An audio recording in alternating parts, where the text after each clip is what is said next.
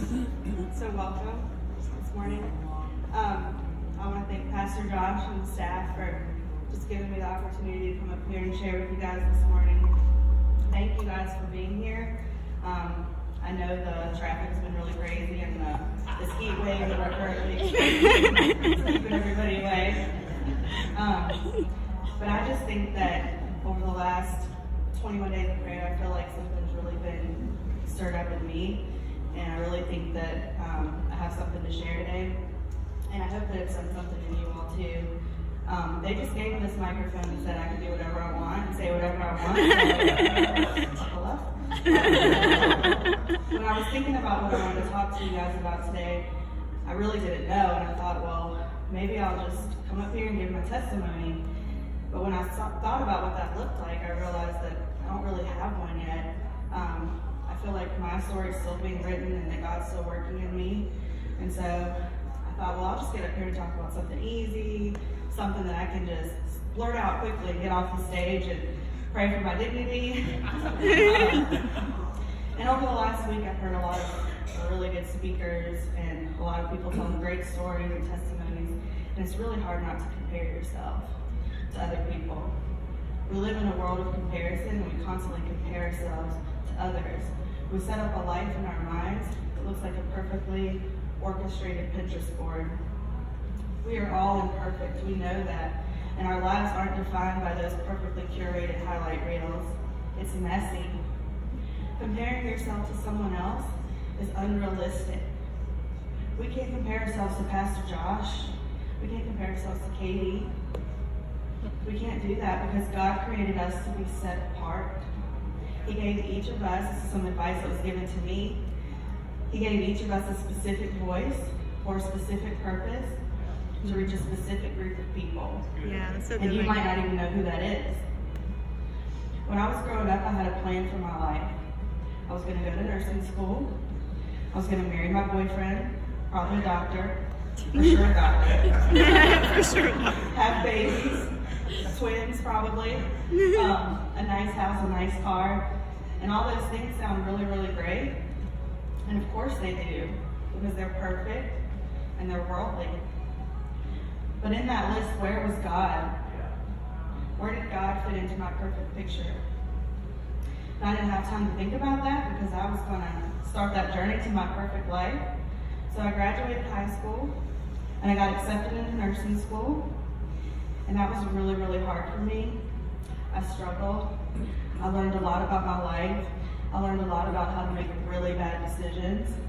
And I learned a lot about the human body and the bad things that happen to the human body. And that was all really too much for me. I couldn't take it, so I dropped out of nursing school. And I did have a boyfriend. I met a boyfriend in nursing school, not a doctor, he was a student. And our relationship at the time was really great. But over time, something started to change, and I found out that he was stealing drugs from the hospital. And our relationship became lies, and it became mentally and physically abusive. And that's when I learned to hide, and that's when I learned to let fear take over. Fear is defined in Webster's dictionary as a painful emotion, excited by an expectation of evil. Fear is an uneasiness of the mind upon the thought of future evil likely to befall us. Fear leads to anxiety, and anxiety is the physical release of fear. Have you ever had a panic attack or an anxiety attack? Because I have. You feel like you can't breathe, and your heart's racing, and you're paralyzed with the fear of what's happening to you. That only leads to more fear and more anxiety, and the more you feel you need to be in control, the more your own flaws start to stand out to you. And the devil takes our flaws and he breaks us down even further. Eventually, the panic does subside, but it's only after you surrender your control and let go of the control. It doesn't matter how much you plan or how much you control or how much control you have over your life, God's will is ultimately going to be done. That's right, Megan. If you have an expectation of something that's worldly, then you're just setting yourself up for the devil to get a foothold on your life. In 2012, my mom passed away from cancer, and I remember being so mad at myself and being so angry that I let her down and that I didn't do what I was going to do. I didn't graduate from college. I didn't achieve my goals, and I thought for me to live happily, I have to have a plan and I have to have a college education. And after the funeral, I remember my family and my friends were gathered at my home, and I didn't want to talk to anyone. I didn't want to see anyone. I didn't want to think about my mom. I just wanted to eat some Southern church lady casserole and get the heck out of there. So I took my casserole and I walked through my house where I grew up, and I walked into my mom's bedroom, and I saw her Bible sitting on her dresser. So I walked past that, and I grabbed the remote control for the TV, and I tried to turn it on, but it didn't turn on. And I just started bawling. Tears poured down my face, and probably in the most dramatic voice, I said, God, why can't anything in my life go right? I didn't want to go back out there and face all those people, so I went and I picked up her Bible, and a bookmark fell out of the back. A bookmark that I probably colored in Sunday school when I was 4 years old, stickers on it. And underneath there, my mom had written in her handwriting all these quotes and things that she'd heard over her life, things that she admired, people she admired. And there was 2 quotes that stood out to me. Forgive me because I don't remember who quoted them, but I really want to share them with you. The first one was, if your problems are long-standing, try kneeling. If your problems are long-standing, try kneeling. Is that not the best advice I've ever heard? So good. And the second one says, do you want to make God laugh? Tell him your plans. Mic drop, Mom. It's okay to be afraid, and it's okay to feel anxiety sometimes, but fear doesn't define you. Anxiety doesn't define you, depression doesn't define you, panic, anger, your past, none of those things define you. God doesn't want us dwelling in a place of fear. When you dwell in fear, you develop coping mechanisms. Smoking, for example. When I was in nursing school, I started smoking cigarettes. It was a release at first. It was a way for me to cope with stress. And pretty soon it became a habit, and I was smoking a pack a day. When it becomes habitual, you almost don't even realize you're doing it. Eventually, that habit will become a lifestyle, and whatever you make a habit becomes a lifestyle. I want to talk to you about something that happened to me last year here at Heights. I just started serving here, and I was really motivated, and I really loved my greeter position. I still do. I love meeting new people. I love talking to people.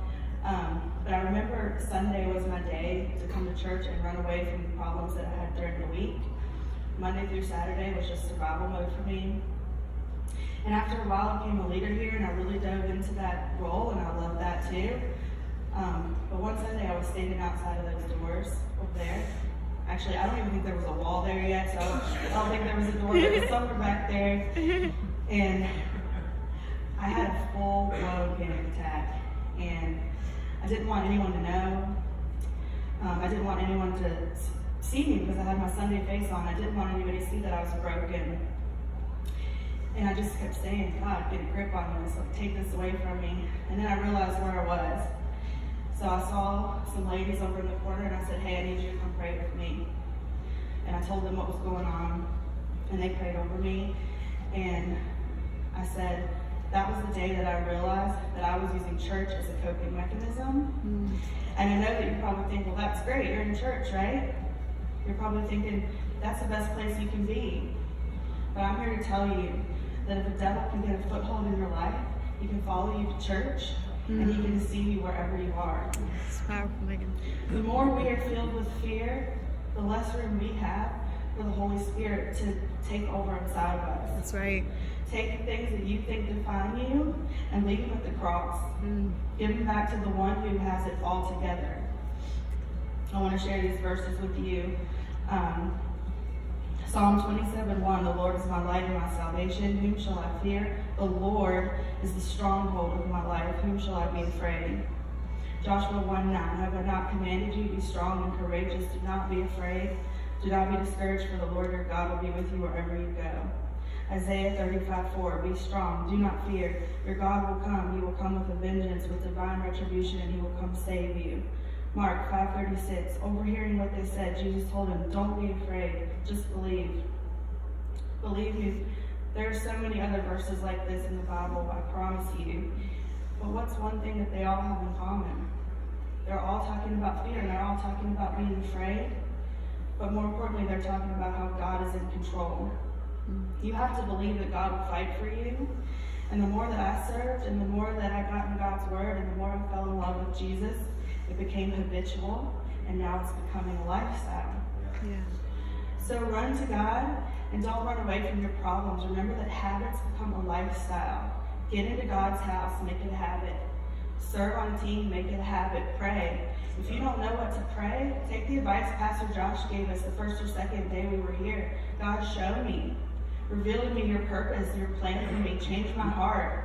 Don't worry about everybody else's heart. Just change my heart. Show them that you have God in your heart. Fill me, God. Fill me with this Holy Spirit till it's overflowing so you can pour into other people. That's what I did. I just prayed that simple prayer, those 3 things, and you wouldn't believe me if I told you the last 2 weeks of my life what God's done in my life. Get in God's word, and you'll be surprised what God does in your life when you surrender control to Him. Would you bow your heads and pray with me?